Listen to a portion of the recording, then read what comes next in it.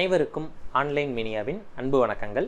இந்த வீடியோவில் 5/1/2019 அன்று நடைபெற்ற டெக்னிக்கல் அசிஸ்டன்ட் இந்த Tamil Nadu forensic science subordinate service எக்ஸாமில் ஆப்டிடியூட் அண்ட் ரீசனிங்கை தான் சால்வ் பண்ண போகிறோம். நம்ம ஏற்கனவே 2019 நடைபெற்ற நிறைய டிஎன்பிஎஸ்சி தேர்வுகளுக்கு ஆப்டிடியூட் அண்ட் ரீசனிங் சால்வ் பண்ணியிருக்கோம். ஸோ அதிலிருந்து நம்ம ஒரு முடிவுக்கு வந்திருக்கோம். என்ன அப்படின்னா, எந்த தலைப்புக்குமே நீங்கள் அதிக இம்பார்ட்டன்ட் கொடுக்கக்கூடாது. எல்லா தலைப்புகளுக்குமே ஈக்குவல் இம்பார்ட்டன்ஸ் கொடுத்து நீங்கள் படிக்க வேண்டிய நிலைமையில் இருக்கீங்க. ஸோ அதாவது அங்கே சிலபஸில் மென்ஷன் பண்ணியிருக்கிறதுல சொல்கிறேன். ஸோ அது போக சிலபஸில் இல்லாத டாப்பிக்லேருந்தும் என்ன பண்ணுறாங்க அப்படின்னா கேட்குறாங்க. ஸோ நீங்கள் எல்லா டாப்பிக்குமே என்ன பண்ணணும் அப்படின்னா படிக்கணும். சில டாப்பிக்கில் என்ன பண்ணுறாங்க அப்படின்னா ஒரு எக்ஸாமில் அதிக கேள்விகள் கேட்குறாங்க, இன்னொரு எக்ஸாமில் அதே டாப்பிக்கில் ஒரு கேள்வியோ அல்லது கேள்வியே கேட்காமவோ விடுறாங்க. ஸோ அதனால் நீங்கள் நம்ம மேக்ஸில் நல்லா ஸ்கோர் பண்ணணும் அப்படின்னு நினச்சிங்கன்னா எல்லா டாப்பிக்கையும் என்ன பண்ணுங்கள் அப்படின்னா ஃபுல்லாமே நீங்கள் தரவாக படிச்சிருங்க. ஒரு டாப்பிக்கை நல்லா படிச்சுட்டு நம்ம போனோம்னா நல்ல மார்க் எடுத்துடலாம் அப்படின்னு மட்டும் என்ன பண்ண வேணாம் அப்படின்னா நீங்கள் நினச்சிக்கிற வேணாம். ஸோ ஒரு எக்ஸாமில் மொத்தம் 25 கொஸ்டின்ஸ் இருக்கும். நம்ம அதை 2 பார்ட்டாக போடுவோம். ஒரு பார்ட் நம்ம இப்போ பார்க்குறது ஃபஸ்ட்டு பார்ட்டு. அடுத்து செகண்ட் பார்ட்டு பார்த்தீங்க அப்படின்னா ப்ரைம் மெம்பர்ஷிப் அப்படின்னு சொல்லிட்டு நம்ம ஆன்லைன் மீடியாவில் ப்ரொவைட் பண்ணியிருக்கோம். ஸோ அதில் ஜாயின் பண்ணியிருக்கவங்களுக்கு டெலகிராம் குரூப்பில் இந்த வீடியோ அப்டேட் ஆயிரும். ஸோ அதில் நீங்கள் பார்ட் 2 வீடியோஸ் பார்த்துக்கலாம். ஸோ நம்ம இப்போ முதல் கேள்வி பார்த்துடலாம். x is equal to 3 + 2√2 எனில் √x - 1/√x இன் மதிப்பு காண்க அப்படின்னு சொல்லியிருக்காங்க. ஸோ இந்த மாதிரி கேள்வி நம்ம ஏற்கனவே பார்த்துருக்கோம். ஸோ அப்போ இதுக்கு நம்ம என்ன பண்ணணும் அப்படின்னா ஸ்கொயர் ஃபஸ்ட்டு பண்ணி அதுக்கு ரூட் எடுக்கலாம், சரிங்களா? ஏன்னா அப்போ தான் மதிப்பு மாறாது. இப்போ √x - 1/√x இதுக்கு ஸ்கொயர் பண்ணால் நமக்கு ஒரு ஃபார்முலா தெரியும். என்னது? x - a the whole squared, அதாவது அல்லது x - y the whole squared அல்லது a - b whole squared சொல்லுவாங்க. அந்த ஃபார்முலாவில் போட்டோம்னா நமக்கு ஆன்சர் கொண்டுட்டு வரலாம். ஸோ அதுக்காக என்ன பண்ணுறோம் அப்படின்னா ஸ்கொயர் பண்ணுறோம். ஸ்கொயர் மட்டும் பண்ணால் பத்தாது, அதுக்கு ரூட் எடுக்கணும். ஏன்னா அப்போ தான் அதோட மதிப்பு மாறாது. ஸ்கொயரும் ரூட்டும் கேன்சல் ஆயிடுச்சுன்னா இது. ஸோ எது எப்படி ஒரு நம்பரை பெருக்கி வைப்போமோ அது மாதிரி பண்ணியிருக்கோம். ஸோ இப்போ இதுக்கு என்னது formula? x - y the whole squared. அந்த ஃபார்முலாவில் இதை விரிச்சு எழுதினோம்னா நமக்கு ஒரு இது கிடைக்கும். ஸோ அதை விரிச்சு எழுதுங்க. ஃபஸ்ட்டு x ஸ்கொயர்னா √x² அப்படின்னு வரும். ஸோ அப்போ இது ஸ்கொயரும் ரூட்டும் கேன்சல் ஆகிடும். அடுத்து ப்ளஸ் y² அப்படின்னா என்னது? 1/√x the whole squared. 1/√x the whole squared. So இதுலேயுமே ஸ்கொயரும் ரூட்டும் கேன்சல் ஆகிடும். 1 ஸ்கொயர் பண்ணால் 1 தான். அடுத்து -2ab 2 × √x × 1/√x. ஸோ இந்த √x என்ன பண்ணிடலாம்? கேன்சல் பண்ணிடலாம். ஸோ அப்போ இங்கே 2 மட்டும் இருக்குது. ஸோ நமக்கு என்ன கிடைக்கிது அப்படின்னா √x + 1/x - 2 இதோட மதிப்பு தான் நம்ம கண்டுபிடிக்கணும், சரிங்களா? ஸோ இப்போ எக்ஸுக்கு நமக்கு இங்கே வேல்யூ கொடுத்துருக்காங்க. அடுத்து 1/x. ஸோ அப்போ 1/x மட்டும் கண்டுபிடிங்க. 1/xனா என்னது? 1/x is equal to 1/3 + 2√2. So அப்போ மேலே இங்கே என்ன பண்ணுவோம்? -3 - 2√2 என்ன பண்ணுவோம்? பெருக்குவோம். 3 - 2√2 பெருக்குவீங்க. ஸோ மேலே என்ன தான் வரும் அப்படின்னா 3 - 2√2 அப்படின்னு தான் வரும். டிவைடட் பை இது a + b × a - b. அப்போ a² - b². a² 3 ஸ்கொயர் பண்ணோம்னா எவ்வளவு? 9 -2 ஸ்கொயர் பண்ணோம்னா 4 √2 ஸ்கொயர் பண்ணோம்னா 2. அப்போ 4 2 எவ்வளவு? 8. 9ல் 8 போச்சுன்னா எவ்வளவு? 1. ஸோ அப்போ 1 போட்டாலும் 1 தான், போடாட்டினாலும் 1 தான். ஸோ அப்போ 1/x is equal to என்ன மதிப்பு வருது? 3 - 2√2. ஸோ அப்போ எல்லாத்துக்கும் மதிப்பு தெரியும். x தெரியும், 1/xம் தெரியும். ஸோ அப்போ இதில் பிரதிக்கிட்டிங்கன்னா நமக்கு ஆன்சர் கிடச்சிடும். ஸோ அப்போ √x பதிலாக என்ன போடணும்? 3 + 2√2.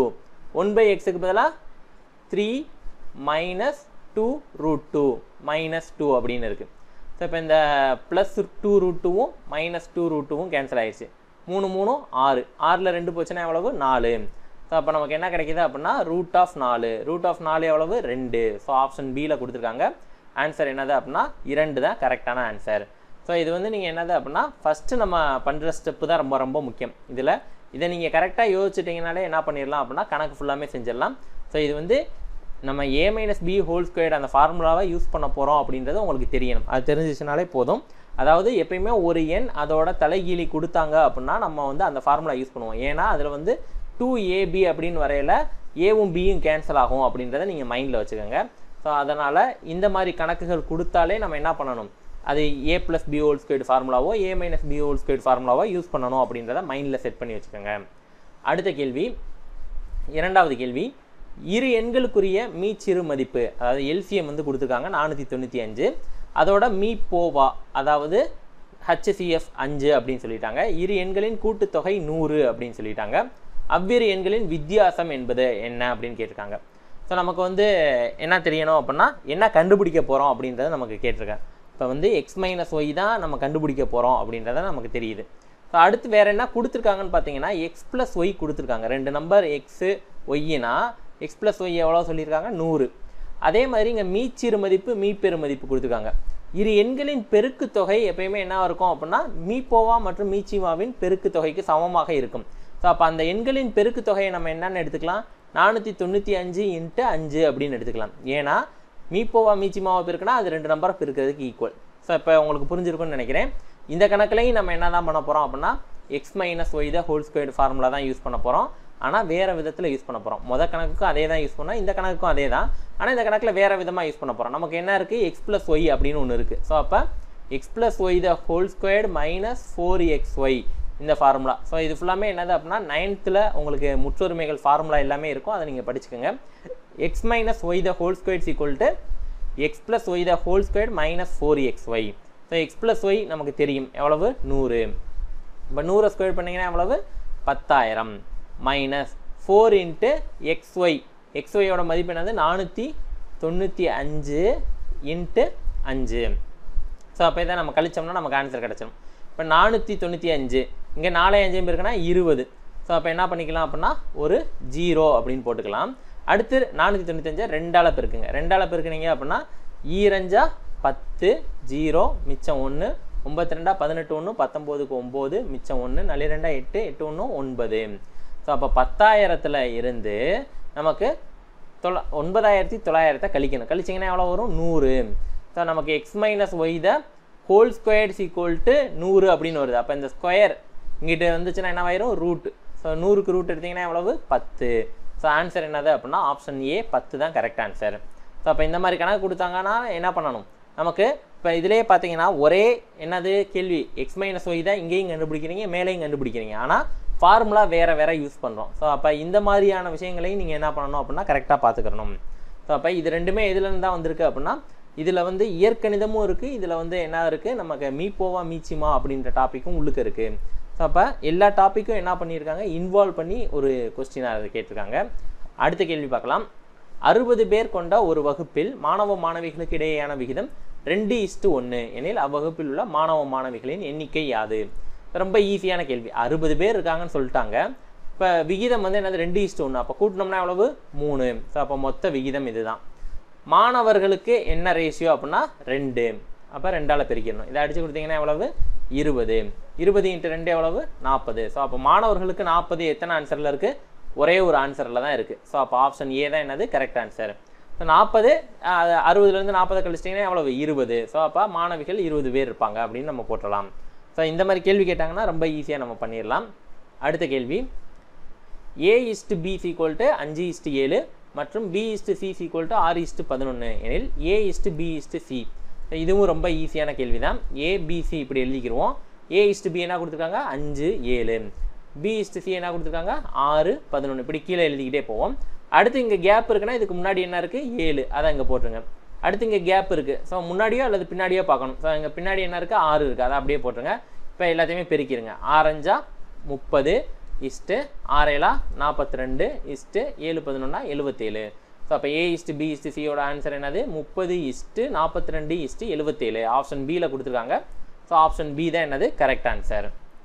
அடுத்த கேள்வி 5வது கேள்வி. ஒரு தொகைக்கான தனிவட்டியானது 5 வருடத்தில் ரூபாய் 200 அடைகிறது அப்படின்னு சொல்லியிருக்காங்க.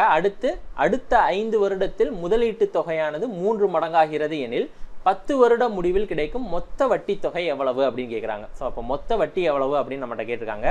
ஸோ ஃபஸ்ட்டு வந்து ஒரு அமௌண்ட் இருக்குது. இது வந்து என்ன சொல்கிறாங்க அப்படின்னா 5 வருஷத்தில் 5 இயர்ஸில் என்னவாகுது அப்படின்னா 200 ரூபா வட்டி ஆகுது. சரிங்களா, 200 அடைகிறது அப்படின்னு சொல்கிறாங்க. தனி வட்டி வந்து 200 ரூபா கிடைக்கிது 5 வருஷத்துக்கு.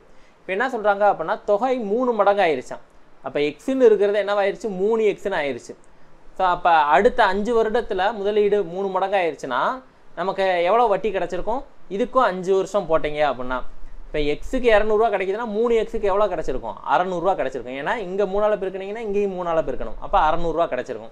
அவங்க என்ன கேட்குறாங்கன்னா 10 வருட முடிவில் கிடைக்கும் மொத்த வட்டி கேட்குறாங்க. ஸோ அப்போ இது 5 வருஷத்துக்கு ஒரு 200 ப்ளஸ்ஸு இங்கே ஒரு 600 கூட்டினீங்கன்னா எவ்வளவு 800 ரூபா. ஸோ அப்போ 10 வருடம் முடிவில் கிடைக்கும் மொத்த வட்டி தொகை எவ்வளவு 800 ரூபாய். ஸோ இந்த கேள்வியை நல்லா அண்டர்ஸ்டாண்ட் பண்ணிட்டீங்கன்னா ஈஸியாக தான் இருக்கும். ஃபஸ்ட்டு எக்ஸ்ன்னு இருக்குது, அடுத்து 3xன்னு ஆகுது. அப்போ இங்கே வட்டி 200 இருந்துச்சுன்னா அடுத்து 600 ஆகும். அதை மட்டும் நீங்கள் அண்டர்ஸ்டாண்ட் பண்ணிக்கங்க. மொத்தமாக கூட்டி எழுதணும். ஏன்னா 600 அப்படின்றது ஆன்சரில் இருக்குது, அதை நீங்கள் போட்டக்கூடாது. ஆப்ஷன் ஏ தான் கரெக்ட் ஆன்சர். ஏன்னா 10 வருடம் சேர்த்து கேட்குறாங்க. அடுத்த கேள்வி ரீசனிங் கேள்வி ஒன்று கேட்டிருக்காங்க. AZCX EV அடுத்து என்ன வரும் அப்படின்னு கேட்டிருக்காங்க. ஸோ இதில் பார்த்தீங்கன்னா ஏக்கு அடுத்து பியை விட்டுட்டு சிக்கு அடுத்து டியை விட்டுட்டு இ.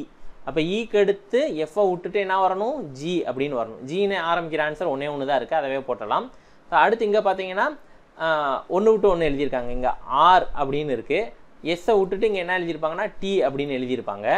டிக்கு அடுத்து யூவை விட்டுட்டு விக்கு அடுத்து டபிள்யூ விட்டுட்டு எக்ஸுக்கு அடுத்து ஒய்யை விட்டுட்டு இசட் அப்படின்னு எழுதியிருக்காங்க.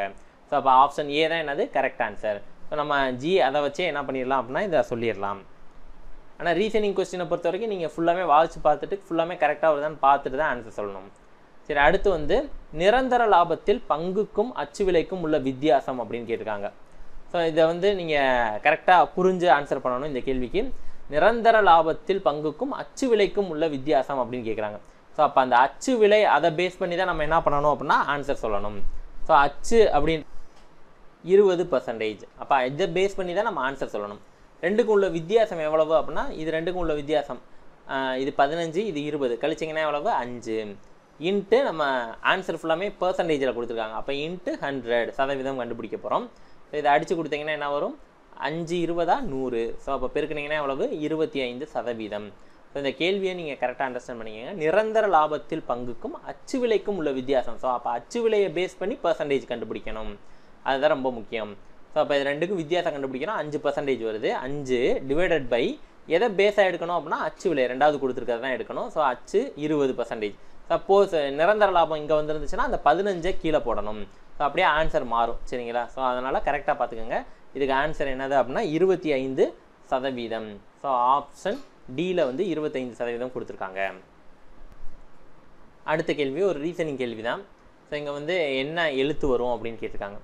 ஸோ இதில் என்ன லாஜிக் அப்படின்னு பார்த்தீங்கன்னா ஏ இருக்குது, அடுத்து பிசி விட்டுட்டு இங்கே டின்னு எழுதியிருக்காங்க. அடுத்து இங்கே பார்த்தீங்க அப்படின்னா HIJ விட்டுட்டு கேன்னு எழுதியிருக்காங்க. இங்கே பார்த்தீங்கன்னா WXY விட்டுட்டு என்ன பண்ணியிருக்காங்க இஜெட்டுன்னு எழுதியிருக்காங்க. ஸோ அப்போ இங்கே பி அப்படின்னு வந்திருக்குன்னா நம்ம என்ன பண்ணணும் QR அதை விட்டுட்டு என்னென்னு எழுதணும் எஸ் அப்படின்னு எழுதணும். சரிங்களா? ஸோ அப்போ இங்கே என்ன எழுத்து வரணும் அப்படின்னா ஆப்ஷன் சி எஸ் அப்படின்ற எழுத்து தான் வரணும். அடுத்த கேள்வி ஒரு நவகோணத்தில் எத்தனை மூலை விட்டங்கள் உள்ளன அப்படின்னு கேட்டிருக்காங்க. ஸோ இந்த மாதிரி ஏதாவது ஒரு இதில் எத்தனை மூலை விட்டங்கள் இருக்குது அப்படின்னு கேட்டாங்கன்னா ஒரு ஃபார்முலா நீங்கள் ஞாபகம் வச்சுக்கோங்க. n × n-3 டிவைடட் பை 2 இதுதான் அந்த ஃபார்முலா. ஸோ இந்த ஃபார்முலாவில் போட்டிங்கன்னா உங்களுக்கு ஆன்சர் வந்துடும். ஸோ இப்போ நவகோணம் அப்படின்னு சொன்னாங்கன்னா இதில் எத்தனை பக்கம் இருக்கும் 9 பக்கம் இருக்கும். ஸோ அப்போ 9 × 9 - 3 டிவைடட் பை 2 9 × 6/2 அடிச்சு கொடுத்தீங்கன்னா 3 9 3 27. ஸோ ஆப்ஷன் பி தான் என்னது அப்படின்னா கரெக்ட் ஆன்சர். ஸோ இந்த ஃபார்முலாவை நீங்கள் கரெக்டாக ஞாபகம் வச்சுக்கோங்க. n × n-3 டிவைடட் பை 2 எதுக்கு எத்தனை மூலை விட்டங்கள் இருக்குது அப்படின்னு கேட்டால் என்னன்றது என்னது பக்கம். அந்த படத்தில் எத்தனை பக்கம் இருக்கும், நவகோணத்தில் எத்தனை பக்கம் இருக்கும் அப்படின்னா 9 பக்கம் இருக்கும். அடுத்த கேள்வி பின்வருவனவற்றுள் பெரிய எண் எது அப்படின்னு கேட்டிருக்காங்க. இங்கே வந்து √2 கியூப் √3 அடுத்து வந்து 4 அதுக்கு பவர் ரூட் வந்து எவ்வளோ கொடுத்துருக்காங்க 4 கொடுத்துருக்காங்க. ஸோ அப்போ இதை எல்லாத்தையுமே நம்ம ஈக்குவல் பண்ணணும் ரூட் ஆஃப்லாம். ஸோ இங்கே 2 இருக்குது அப்படின்னு அர்த்தம். ஸோ இதுக்கு மீச்சமாக பார்த்தோம்னா 2 3 4 இதுக்கு மீச்சமாக பார்த்தோம்னா நமக்கு தெரியும் 12 வரும். சரிங்களா? அப்போ எல்லாமே ரூட்டை 12ஆக மாற்றணும். ஸோ இப்போ 2க்கு மேலே 12 அப்படின்னு போட்டுட்டேன். ஸோ இப்போ ஏற்கனவே என்ன இருக்குது 2ன்னு இருக்குது. ஸோ அப்போ அதோட எதை பெருக்கணும் 6 பெருக்கியிருப்போம். ஸோ அப்போ இங்கே 6 பெருக்கினீங்கன்னா இங்கே பவர் 2 பவர்லேயும் என்ன பண்ணிடணும் 6 போட்டணும். ஏன்னா அப்போ தான் என்னது மதிப்பு மாறாது. சரிங்களா? இப்போ வெளியில் நீங்கள் 6ஆல் பெருக்கினீங்கன்னா இங்கே உள்ளுக்கு அடுக்கில் 6 போட்டிங்கன்னா ரெண்டையும் கேன்சல் பண்ணிக்கலாம். அடுத்து இங்கே 3ன்னு இருக்குது 12ஆக மாற்றினா என்ன பண்ணணும் 4ஆல் பெருக்கணும். ஸோ அப்போ இங்கே 12ன்னு மாற்றிட்டேன். 4ஆல் பெருக்கினா என்ன பண்ணணும் 3க்கு உள்ளுக்க பவர் 4 அப்படின்னு போடணும். சரி, அடுத்து வந்து 4க்கும் 12 அப்படின்னு போட்டுருவேன். 4க்கு என்ன பவர் போடணும், இங்கே வந்து 4 × 3 பெருக்குனா 12 வரும். ஸோ அப்போ 4 பவர் 3. ஸோ இங்கே பார்த்தீங்கன்னா 2 பவர் 6. இந்த 2 பவர் 6ம் 4 பவர் 3 ஒன்று தான். ஏன்னா இதை 2 ஸ்கொயர்னு எழுதினீங்கன்னா 2 பவர் 6 தான். 2 பவர் 6 அப்படின்னா எவ்வளவு அப்படின்னா 64. ஸோ அப்போ இது 64. ஸோ அடுத்து நீங்கள் இதை செக் பண்ண தேவையில்லை. ஏன்னா 4 கியூப் என்னது 64. 4 16 16 64. ஸோ அடுத்து இதை மட்டும் நீங்கள் போட்டால் போதும். ஸோ அப்போ இது பெருசாக வருதா சிறுசாக வருதான்னு பார்க்கணும். 3 9 9 81.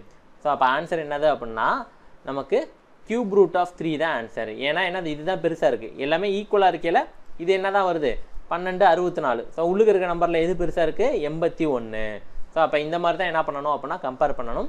ஸோ கொடுத்துருக்க நம்பரில் மிகப்பெரிய எண் எது அப்படின்னு கேட்டால் என்ன பண்ணணும், ஃபஸ்ட்டு வெளியில் நமக்கு அந்த ரூட்டுக்கு வெளியில் இருக்கக்கூடியதை என்ன பண்ணணும் அப்படின்னா ஈக்குவல் பண்ணணும். ஸோ அதை ஈக்குவல் பண்ணையில் உள்ளுக்க பவர் போடுவோம். அதை வச்சு நம்ம என்ன பண்ணுறோம் அப்படின்னா பெரிய நம்பர் என்னது கியூப் ரூட் 3 தான் அப்படின்னு என்ன பண்ணியிருக்கோம் டிசைட் பண்ணியிருக்கோம். ஆப்ஷன் பி தான் என்னது கரெக்ட் ஆன்சர். அடுத்த கேள்வி பார்ப்போம். 11வது கேள்வி, root of 2 power n equal to 64 எனில் எண்ணின் மதிப்பு காண்க அப்படின்னு சொல்லியிருக்காங்க. ஸோ இந்த மாதிரி கேள்வியும் அடிக்கடி என்ன பண்ணுறாங்க அப்படின்னா டிஎன்பிஎஸ்சியில் ரிப்பீட்டடாக கேட்டுக்கிட்டே தான் இருக்காங்க. நம்ம நிறையா கொஸ்டினில் பார்த்துட்டோம். ஸோ இப்போ இந்த 2 பவர் n/2 அப்படின்னு போடலாம். ஏன்னா ரூட்டுன்னு வந்துச்சுன்னா என்ன அர்த்தம் 1/2ன்னு அர்த்தம். ஸோ அப்போ 1/2னா n/2 அப்படின்னு போட்டோம். Equal to 64. இப்போ தான் பார்த்தோம், போன கணக்குக்கு இந்த கணக்கு லிங்க் இருக்குது. 64னா என்னது 2 பவர் 6. போன கணக்கில் இப்போ தான் செஞ்சீங்க. நம்ம 1வது கணக்கோ 2வது கணக்கோ அதே மாதிரி தான் வந்துச்சு சரிங்களா.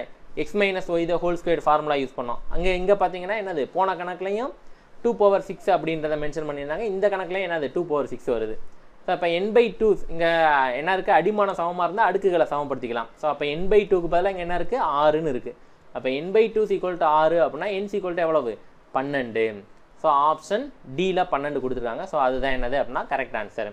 ஸோ ரொம்ப ஈஸியான கேள்வி தான். ஏன்னா என்னது அப்படின்னா நமக்கு ஜஸ்ட் இந்த 64க்கு 2 பவர் 6 அப்படின்னு தெரிஞ்சுனாலே நம்ம என்ன பண்ணிடலாம் ஆன்சர் பண்ணிடலாம். ஸோ இதோட வந்து பார்ட் 1 வீடியோ முடியுது. ஸோ பார்ட் 2 வீடியோஸ் வந்து டெலகிராம் குரூப்பில் அப்டேட் பண்ணுவோம். ஸோ அதில் பார்த்துக்கலாம். நன்றி, வணக்கம்.